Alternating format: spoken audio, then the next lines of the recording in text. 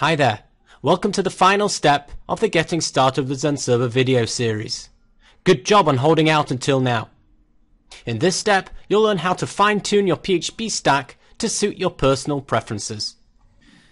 Zend Server provides a complete, reliable and secure PHP stack, bundling over 80 of the most popular PHP extensions and libraries. To manage your stack, access the Zend Server UI and go to the PHP page under the Configurations tab.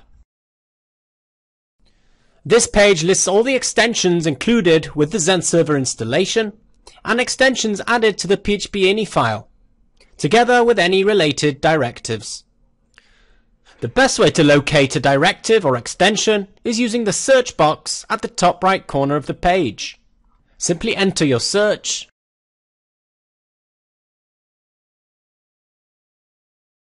and hit enter. The search results are displayed with the search string highlighted.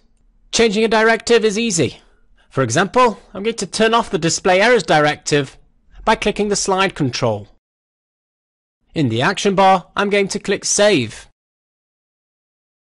And Zend Server saves the changes in my PHP ini file. A notification appears in the top right corner of the page, prompting me to restart Zend Server. This restart action applies the changes to the web server. Disabling and enabling extensions is just as easy.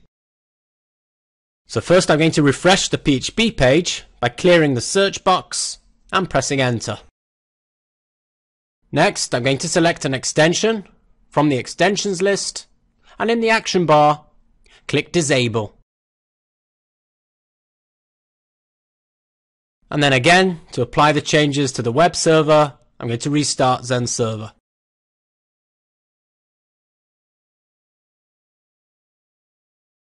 Now say you want to reset your configurations or import a set of already pre-configured configurations.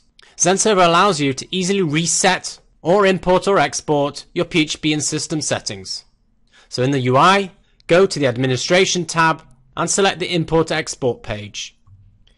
The Export button allows you to export your configuration settings so you can share them with your colleagues or simply for future use. The Import section allows you to import an existing configurations file, and the Reset button will restore default settings. That's it guys, thanks for watching.